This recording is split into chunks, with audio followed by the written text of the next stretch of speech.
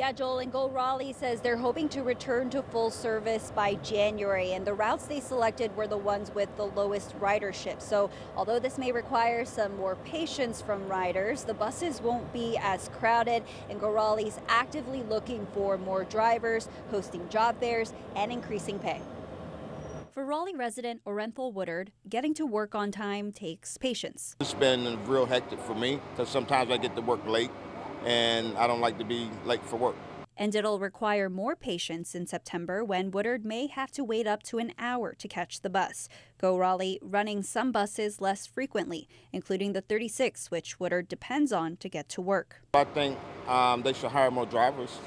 I mean, we pay the tax money for them to hire the drivers, so I don't understand why they have a shortage. GoRaleigh's target is to get up to 215 drivers. Their efforts to recruit 30 more.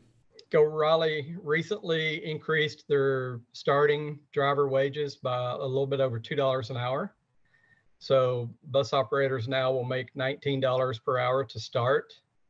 They also have started offering CDL training, that's commercial driver's license. But for the person trying to get to work, Should be more prompt, should be more considerate as the people who ride the bus, to make it better for them to get back and forth to where they need to go. hoping their strategy with low ridership routes is temporary.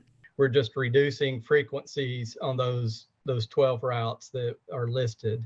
And we looked at the ridership to make sure that, we didn't overcrowd buses when we made those reductions. GoRaleigh aims to catch up by next year. We definitely are putting this out as a temporary effort to give us time to get caught up, get some new employees, behind the wheel.